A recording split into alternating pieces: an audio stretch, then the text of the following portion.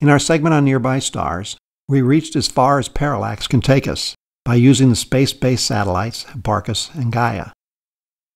But if that's all we had, we'd know very little about our galaxy and almost nothing about the universe beyond. But in this segment on distant stars, we introduced two new rungs for our cosmic distance ladder. One is the Hertzsprung-Russell diagram for estimating a star's luminosity and therefore its distance. The other is variable stars that work as standard candles, stars that tell us their intrinsic luminosity by the period of their variable luminosity cycles. In particular, we covered Cepheid and RR Lyra variables. These rungs in our distance ladder have taken us across the entire Milky Way.